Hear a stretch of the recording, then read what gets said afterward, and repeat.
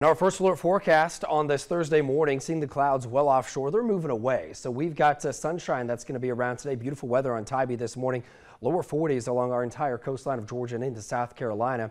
Pretty chilly for inland areas at low to mid 30s from Swainsboro over to Statesboro. So definitely needing that jacket as we get out the door this morning. We see those clouds on the satellite moving away. The rain is out of here.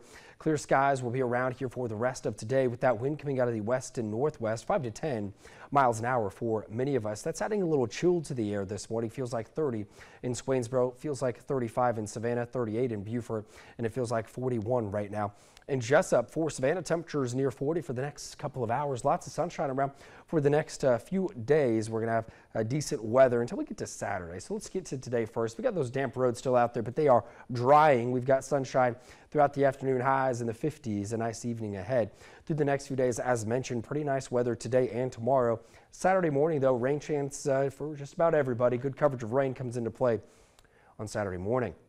With that, also seeing a chance for some stronger storms, especially south of Savannah, closer to the Altamaha River. So let's take a look at Saturday satellite radar. Seeing the rain move in here before sunrise for some of our western areas. This is at 3 in the morning on Saturday. So if you have Friday night plans going into Saturday morning, we're going to start getting wet. Friday night looks good, though. Stopping this at 6 o'clock, a little interesting little feature here. Could have some stronger storms there, moving from Douglas to Jessup to Brunswick and Waycross. Watching that area for your Saturday morning.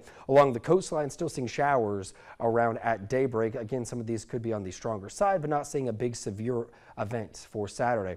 By 10 o'clock, we see a lot of this work up the coast and away from us. So the rest of our Saturday nights looks pretty good. Sunday as well. Monday starts off dry, but then more rain comes in going into Tuesday. So let's talk about Tuesday. It is now a first alert weather day. Getting a little better picture as we get closer for the organized severe weather event that is possible. Looking at a chance for tornadoes during the daytime on Tuesday. I know it's a ways out, it's only Thursday, but first alerting you to that. The heavy rain going to be around, as well as wind gusts over 30 miles an hour, maybe even not even associated with thunderstorms. So pretty windy as we get into our Tuesday. As a note, as we get into Saturday, still could have wind gusts over 25 with those showers coming on through. We've got more for you guys coming up after the break.